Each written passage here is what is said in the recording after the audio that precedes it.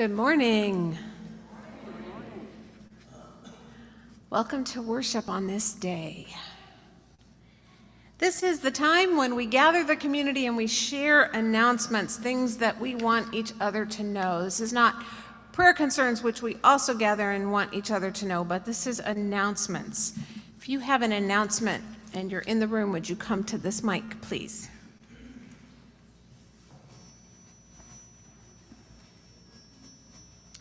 This next weekend, we will be hosting a consultant who is coming to talk to our church about how we move forward as God's people. She will be meeting with the choir Thursday evening. Friday, she will be meeting with community leaders to see what some of the missions in our area, some of the unmet needs, and how we may be of assistance there. And on Sunday, she'll be meeting with members of our congregation. So we have a sign-up sheet for sessions before the service. 8:30 to 10 would be that, and you would be offered breakfast with that. And then there's an 11:30 to 1 group that we will offer a light lunch as well. So I have the clipboard here. If you've not already signed up, please put your name down on one of these groups where we have 2 sessions going on simultaneously. Joy is going to train some of the EBC members to do this facilitation also. So if you're not in her group, you'll be with somebody you already know. So I have the clipboard. I'm happy to pass it around, but if you don't sign up, you may get a call this week.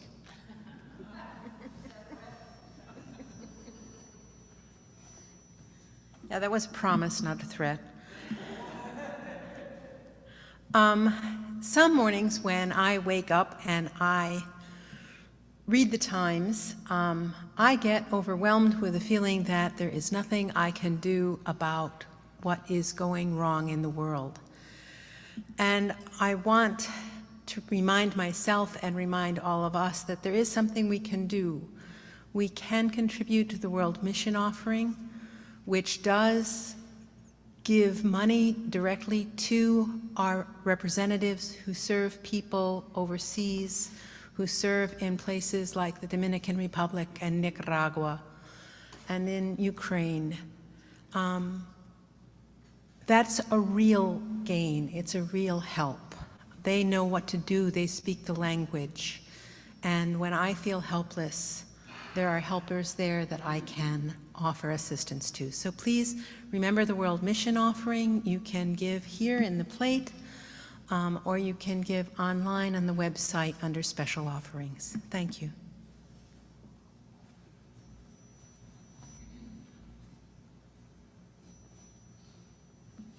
Good morning. I brought in a variety of greeting cards that Jane received in the mail from various nonprofits. There are a lot of them. There are birthday cards and get well cards and Christmas cards and blank cards. So please take as many as you want. Take them all, please.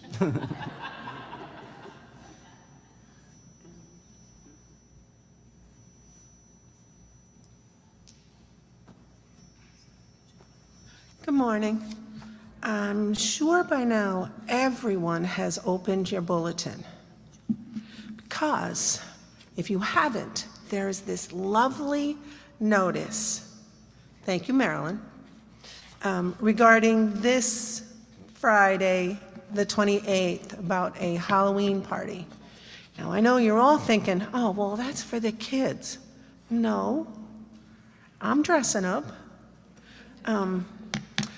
So come one, come all. We've got some really cool festivities and some really cool food. Thanks. Oh, and I know Dorothy's on vacation. I'm going to ask her about parking in the back from 5 to 8, which I will ask her to send out an EBC announce to let you know if that can happen or not. Thanks.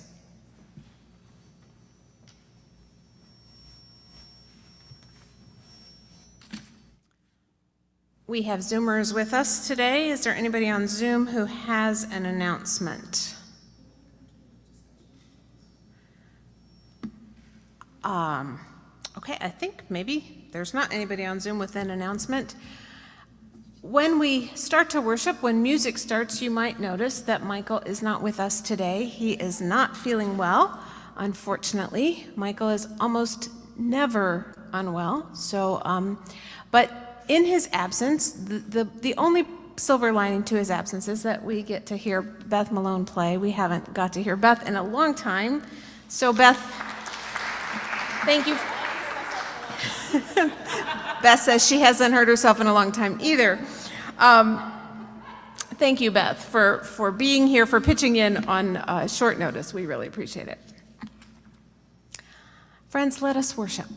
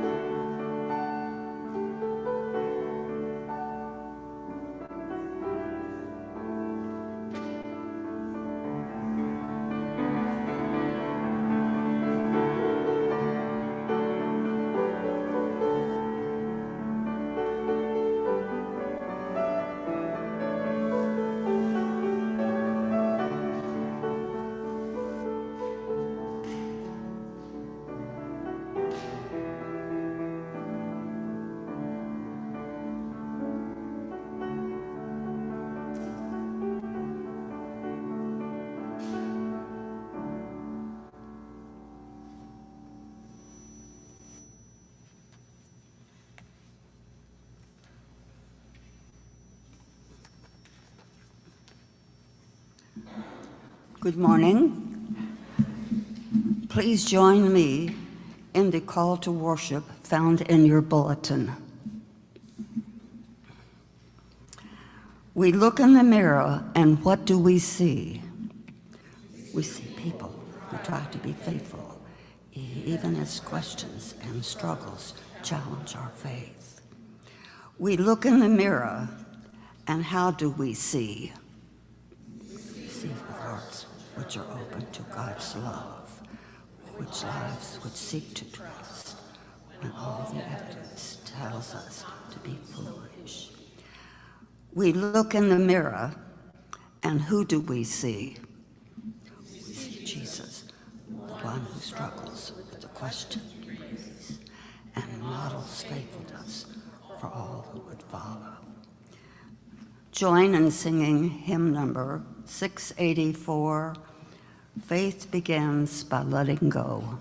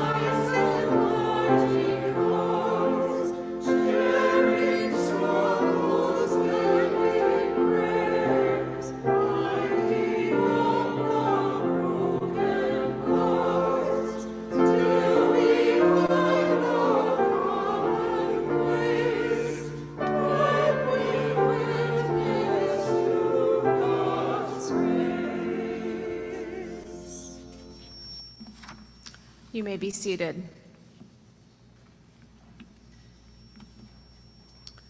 Let us pray.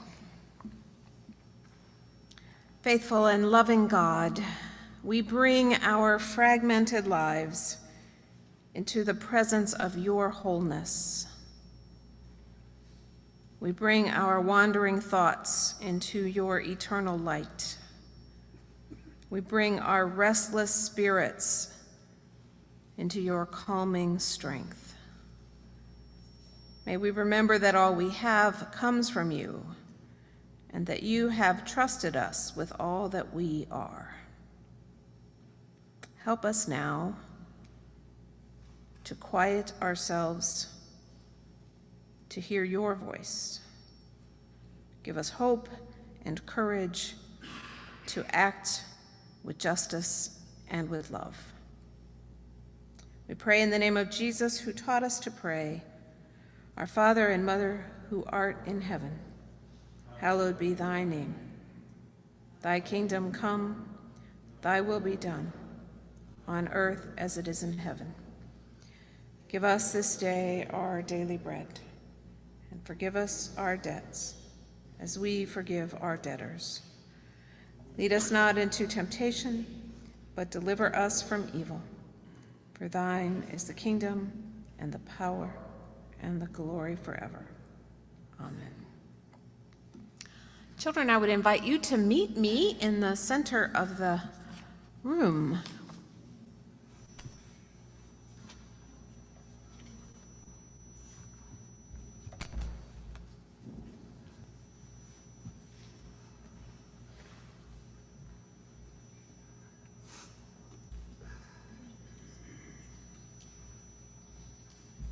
Good morning.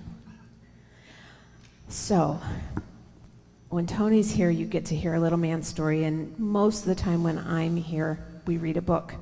But I wanted to tell you a little bit about how we came to read this particular book. We are talking right now about giving, about different things that we give, that we share with each other, things like truth and wellness and money. Lots of things that we give back and forth to each other. And so this book was actually a gift to me from my friend Bien. She gave it to me, and I wanted to share it with you. So that's one reason I'm reading this book. The other reason that I'm reading this particular book today is because, I don't know if you heard it, but Judy just said that we are taking something called the World Mission Offering. And that money goes to empower people in all kinds of places around the world. And this book was written by two church leaders, two spiritual leaders from different places in the world. And it's about children in different places of the world. And the best thing about it is it has the most beautiful pictures. So grown-ups, I didn't make pictures for you this week. So if you want to see them, you might have to move. But children, here, you can see them. So the book is called The Little Book of Joy by His Holiness the Dalai Lama and Archbishop Desmond Tutu. One of us grew up in a little house. One of us grew up in a big house.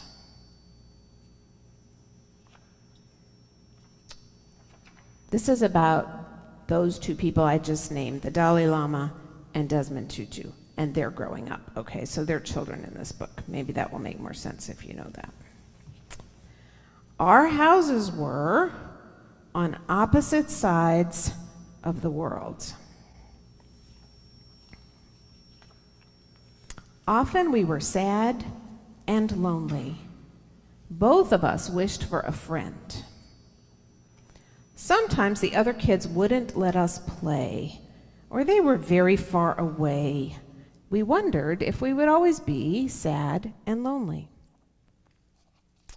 But when we sat still and breathed in the quiet, we noticed something beautiful.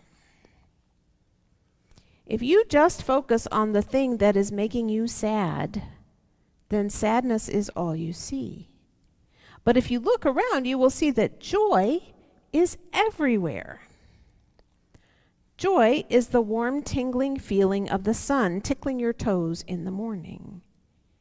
It's the giggly, squiggly feeling when you are doing something silly. Do you ever do anything silly? And it's the soft, snuggly feeling of being all wrapped up cozy in your bed at night.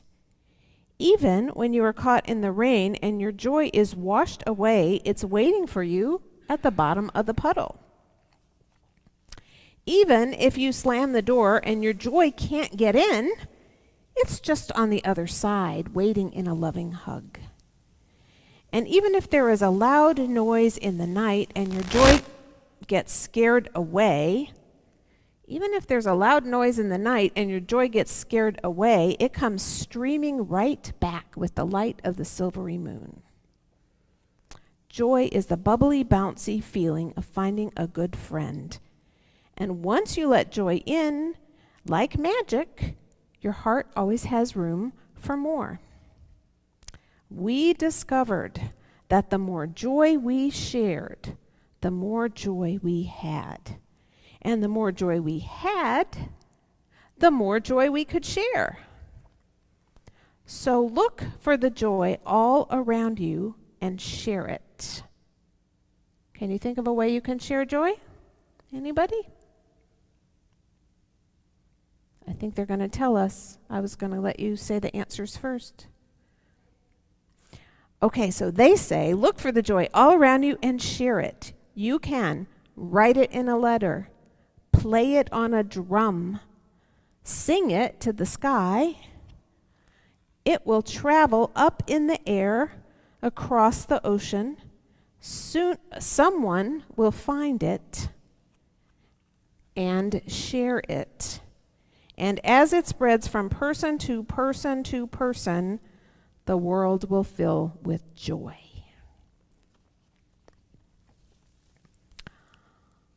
You can write it in a letter. You can, what were the other ones? Sing it to the sky. And what was the one in the middle? Play it on a drum. What if you don't play the drums? Play it on the piano. What else? Stamp your feet, Bien says. Snap your fingers. There's lots of ways to share joy. One of the ways we almost always share joy is by smiling at each other, right? But what if you have a mask on? Smile with your eyes. Yeah, I know. Some of us know how to do that and some of us don't, right, Gwen? So, think about how to share joy with somebody today. Thank you, Bien, for sharing the book with us. You can go back to your seats.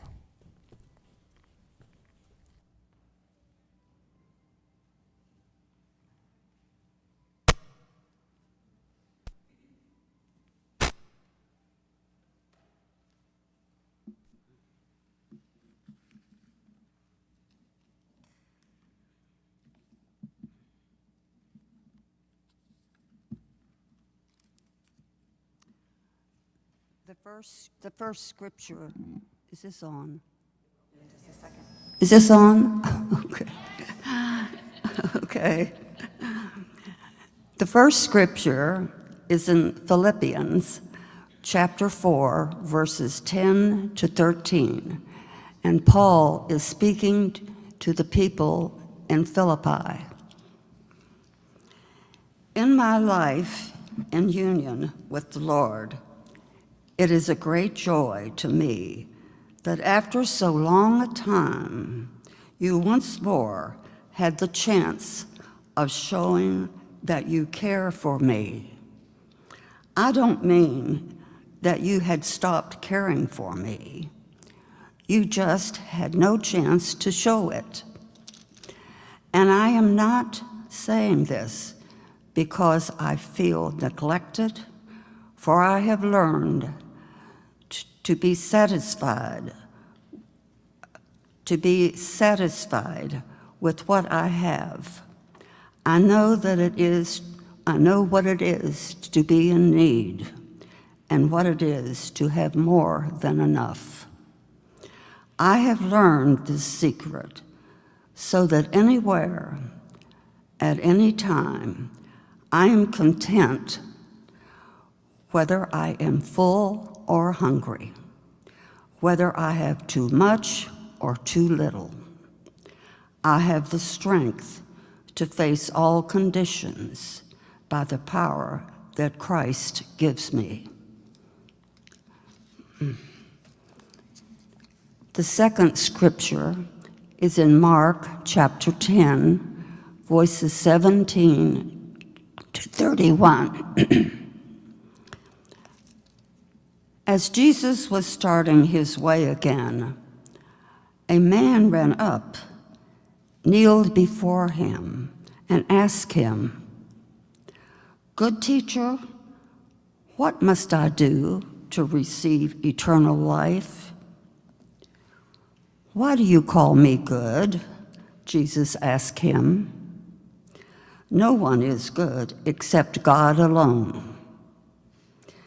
You know the commandments. Do not commit murder.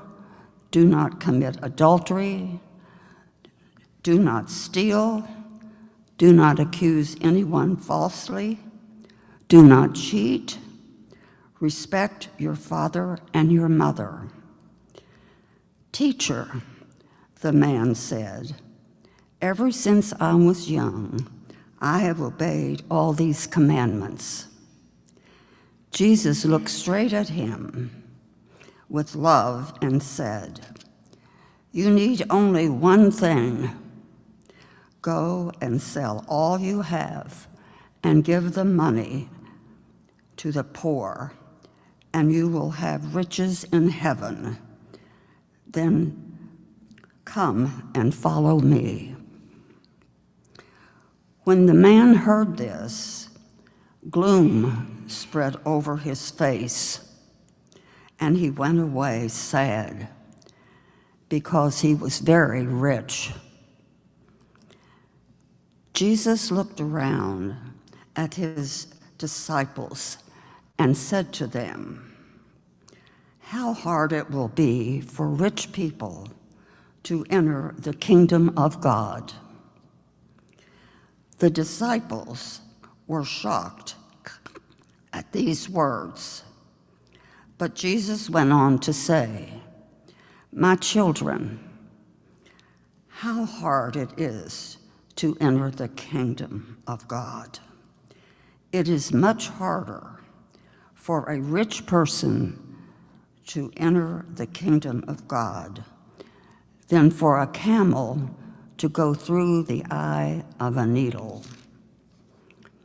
At this, the disciples were completely amazed and asked one another, "Who then can be saved?"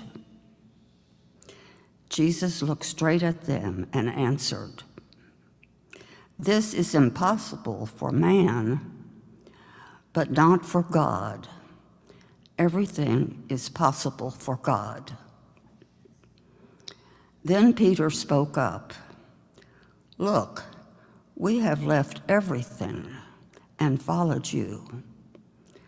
"Yes," Jesus said to them, "and I tell you that anyone who leaves home, or brothers or sisters, or mother or father or children, or fields for me and for the gospel, who will receive much more in his present age. He will receive 1,000 times more houses, brothers, sisters, mothers, children, and fields, and persecutions. And in the age to come, he will receive eternal life.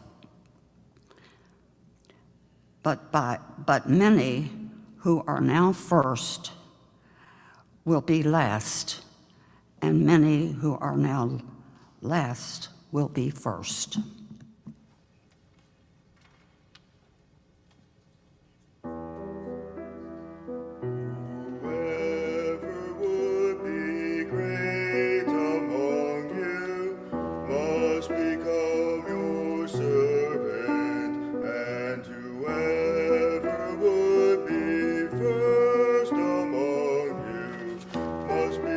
slave of all. Whoever would be saved among you must become your servant, and whoever would be first among you must be the slave of all.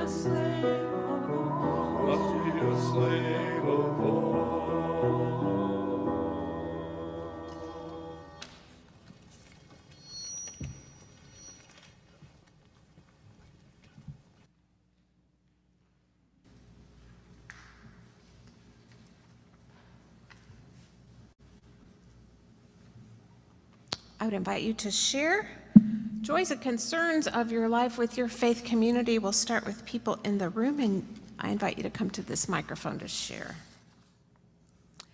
Let's pray together.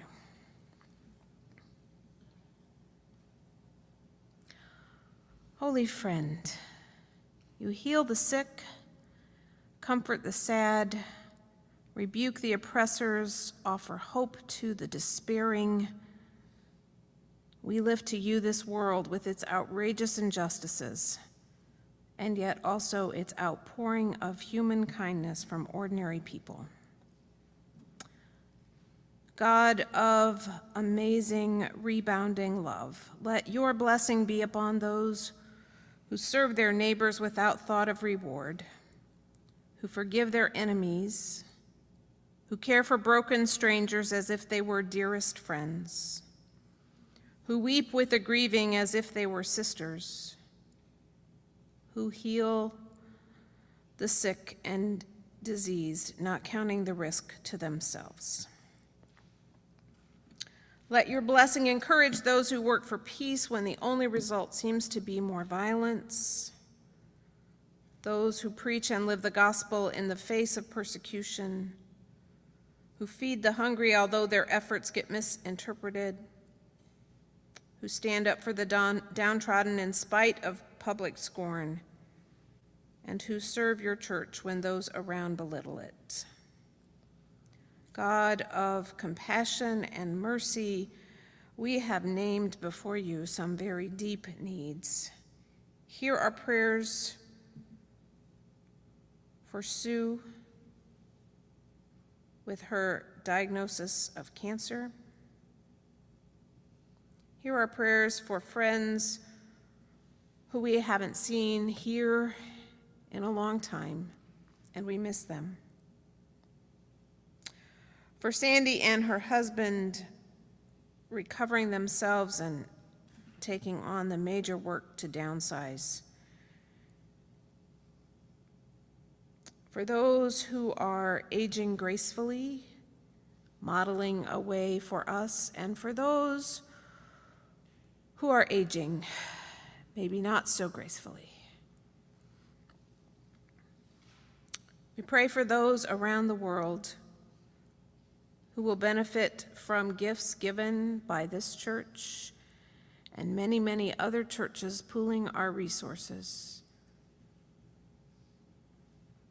We hold before you the people of Myanmar and Yemen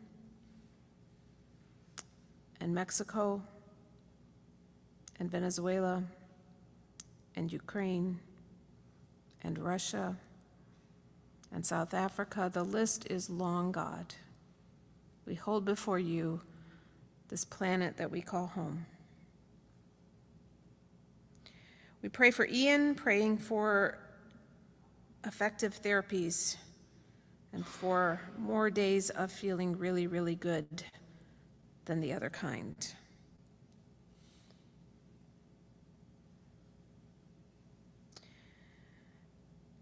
For Connie,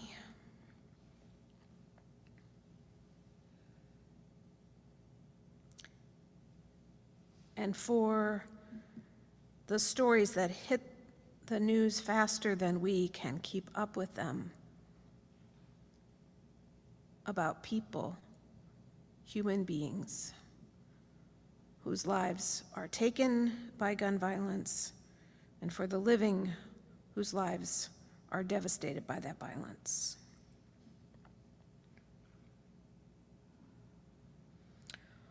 Holy One, please reach out your hand over each of us gathered here now, that our faith may be enlarged and fortified, our vision extended, our compassion refreshed and widened.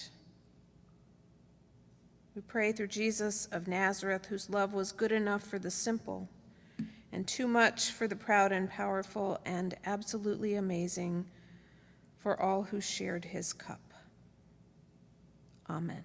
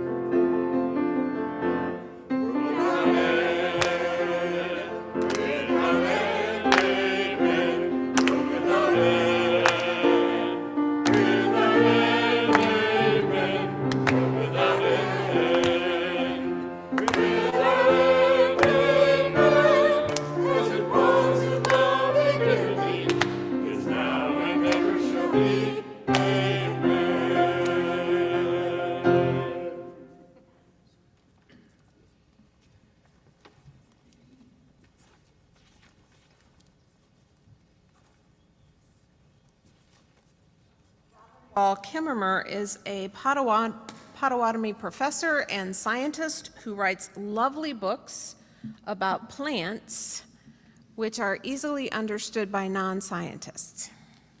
She is the author of the bestseller Braiding Sweetgrass, and some of us have met her through her longtime friends, Kathy and Judy.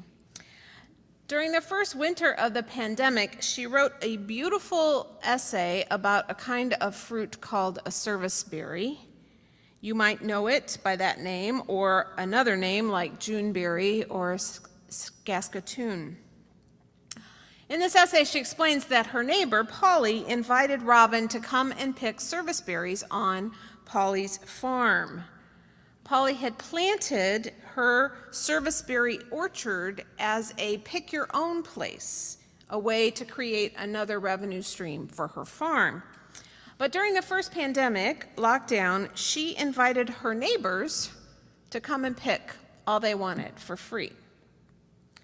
And as the sweet, ripe serviceberries plunked into her bucket, Robin wondered what she would do with this abundance. And she describes it as a gift economy. The orchard is not free. Planting, tilling, irrigating, those things cost real money. But the neighbor is giving away its bounty.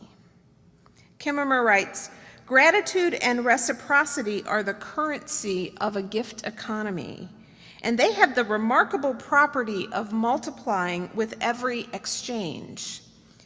Their energy concentrating as they pass from hand to hand, a truly renewable resource.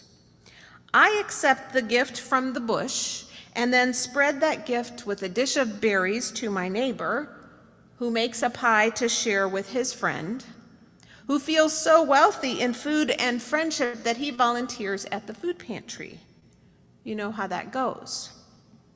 In a gift economy, she says, wealth is understood as having enough to share, and the practice for dealing with abundance is to give it away. Well, first century Palestine did not have a gift economy. They had an extractive economy. The capital city, Jerusalem, was organized and ordered by the urban elites who were wealthy, and their lifestyle depended on the lower classes in the city and on the peasant farmers in Galilee. Jesus, in this story that we heard, Jesus is on his way to Jerusalem for what will be the last time. And all kinds of people are following him and coming up to him, asking questions, seeking healing for themselves or for others. And this one man comes with a religious question. This story is pretty familiar to most of us. We don't know the man's name, so we often call him the rich young ruler. Mark doesn't describe him as a ruler or as young, and we only find out at the very end that he's rich. But I think we call him the rich young ruler so that we can keep our distance from him. We want to think that we are faithful, which we think he is not, and we want to think that we are not rich. Now, rich and poor are relative terms. To put them into perspective, some economists suggest that an American household of 2 adults with an annual after-tax income of $40,000, 2 adults, $40,000, is in the top 7% of the wealth in the world. That's kind of hard to believe, isn't it? And this data is from a few years ago, so there's a little bit of wiggle room. But the point is that all of us here, even though we represent a variety of households with a variety of incomes, we are among the most well-off people in the world. We are rich. And if we can't consider the possibility that we are a lot like the man in this story, then we should probably ask why not. Barbara Brown Taylor says that Christians mangle this story in at least 2 ways. First, she says, by acting as if it were not about money. And second, by acting as if it were only about money. It is definitely about money. When the man leaves Jesus, the open question is what he will do with his wealth, whether he will keep it or share it. It is not only about money, because to give away money will be to give away something of himself. We get money by investing ourselves in some physical or mental activity that we call work. When we look at our bank accounts or at the physical pieces of paper in our wallets, we are looking at our invested energy made tangible. Our money represents our stored time and talent, or that of other people that was handed on to us. So money gets tied up with our sense of worth and how we value our time and how we are valued by others. And it's not just about the stack of bills or the numbers on a page. When this man comes to Jesus to ask about eternal life, he does come as someone with a lot of wealth, but that is not all that he is. He comes as a religious seeker, someone who wants to live the best possible life he can. He comes as someone who has been morally upright. He's a good citizen, a faithful person. He is such a rule keeper that he has undoubtedly given all the tithes that were required of him. The temple has no complaints about him. He's probably in their list of top donors. And Jesus looks at him and loves him. The Gospels only describe Jesus as loving two particular people. Now, we know that Jesus loved a lot of people, but we're only told about two particular ones. One is the unnamed beloved disciple in John's Gospel, and the other one is this man. Jesus looks at him and sees him still looking for something he hasn't found, still insecure in spite of his wealth, and Jesus loves him. So Jesus reminds him of the short list of commandments, the ones that have to do with how people relate to their neighbors, not the ones about how people relate to God. Jesus says, you know the commandments: do not murder, do not commit adultery, do not steal, do not bear false witness. Check, check, check. The man is ticking them all off. And then Jesus changes one of them. Next in the list that Jesus is quoting from, it should say, do not covet. Do not covet means don't be obsessed with what other people have. Don't be jealous of it. Don't make it your goal to get it. But Jesus doesn't say do not covet. Jesus says do not defraud. Or in the translation that Pat read, it says do not cheat. Why would Jesus do that? Why would he replace do not covet with do not defraud? Remember the man's presenting question? What must I do to inherit eternal life? This man had no doubt inherited much of what he owned. And since most of what made people rich in those days was owning property, we can assume that when Mark says he had many possessions, what it means is he had many properties. This was an extractive economy where landowners became wealthy by acquiring the land of their neighbors who went into debt. Their neighbors who went into debt and either had to sell the land to pay the debts or had their land taken. It's reasonable to assume that anyone who had many properties was wealthy at the expense of others. It was perfectly legal and not considered cheating or fraudulent, especially not by the religious and political powerful people who designed and kept the system running.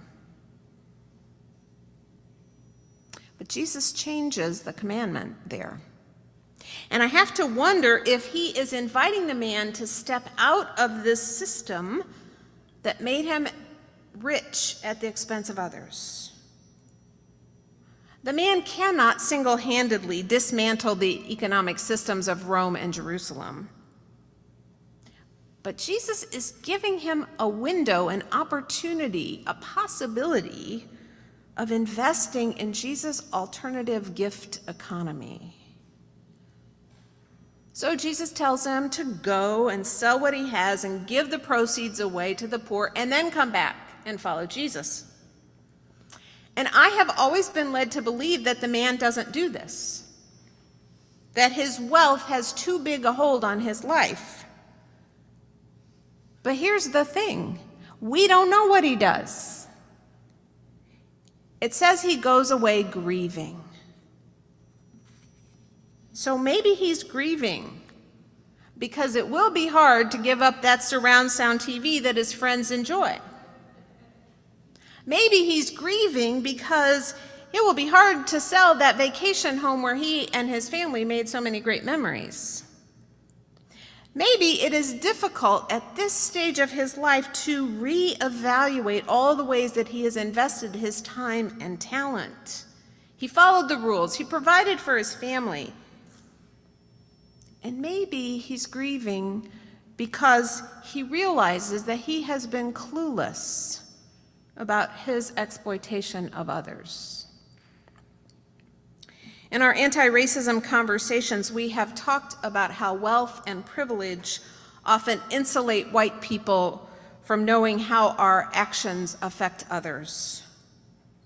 And when we do come to realize that, some of us grieve. Not to put too fine a point on it, but if we aren't willing to consider the similarities between this man and ourselves, we might want to ask ourselves, why not? He goes away grieving.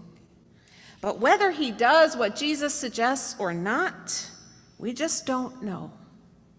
It remains an open question for him and therefore for us. In that essay about the service berry, Kimmerer writes, "In a gift economy, wealth is understood as having enough to share, and the practice for dealing with abundance is to give it away. In fact, status is determined not by how much one accumulates, but status is determined by how much one gives away." So this cycle of blessings which we are exploring this month seems much more like the gift economy that Robin Kimmerer describes. Here, truth and wellness and relationship flow along with money to enhance the well-being of the whole community. A quick story. Many years ago, Joan Chittister, who was a writer, spiritual director, she attended an international conference in Asia on the status of women. And most of the participants were women that she describes as well-funded activist types. They were all there at this conference to professionally analyze various women's issues around the world, especially the needs of women in developing countries. And at this gathering, these professional activist-type women called for more education for girls, more birth control training, better healthcare programs, and most importantly, more participation of women at all levels of the political process. So they'd been at this conference, getting to know each other, hearing each other's stories, understanding the issues. And as the conference was drawing to a close, a leader of one of the small group workshops passed around a piece of paper. She asked everyone to share their email address so that they could all stay in contact and support each other in their work. One of the participants was a woman named Rose. She was a Kenyan pastor of a Presbyterian church. And when the piece of paper came to her, she put her name on it and then passed it along. And the woman next to her passed the paper back to Rose and pointed out that she hadn't put in an email address. And Rose answered, "I don't have email where I am. It is too expensive for us."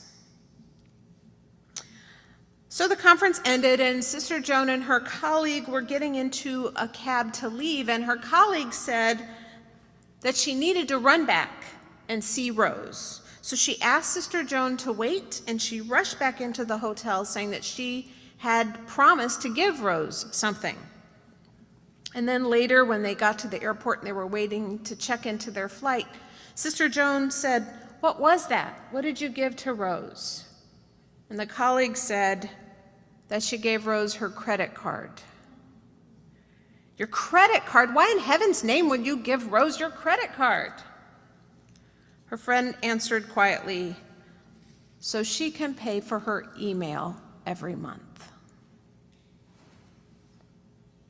This story is about money, but it's not only about money. It's about relationship. It's about the well-being of the community. It's about how we choose to invest our time and energy. Next Sunday, you have already heard that we have two important opportunities. Within worship, we will make financial pledges to the ministry and well-being of this congregation. You will receive a letter this week with an old school hard copy pledge card and also with instructions for how you can pledge online. Both options are equally good. The choice is up to you. And also next Sunday, we will be hosting these conversations with our consultant. The conversations are framed as being about our future together, the future that God is calling us into But it would also be accurate to say that they are conversations about the cycle of blessings and how we circulate holy currencies. We invest our money, our relationships, our gratitude in Jesus' alternative economy, which we try to imitate within this congregation. We do so in the hopes of embodying the reign of God among us, not perfectly, not all at once, but like a seed hidden in a field, like yeast buried in a lump of dough, because with God, all things are possible. Amen. Our closing hymn may be unfamiliar, but we have sung it before. It is number 686, God of Our Life. I invite you to rise in body and spirit as we sing.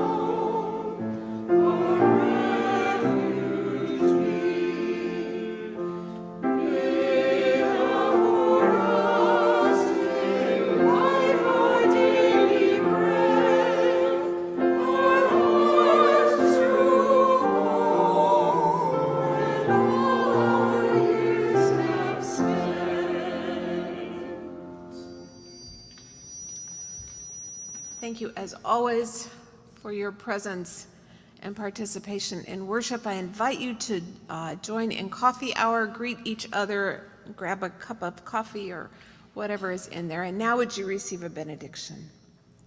May the Lord Christ go before you to prepare your way. Christ beside you be companion to you everywhere you go. Christ beneath you to strengthen and sustain you when you fall or fail. Christ behind you to finish and complete what you must leave undone. Christ within you to give you courage and hope, faith and love.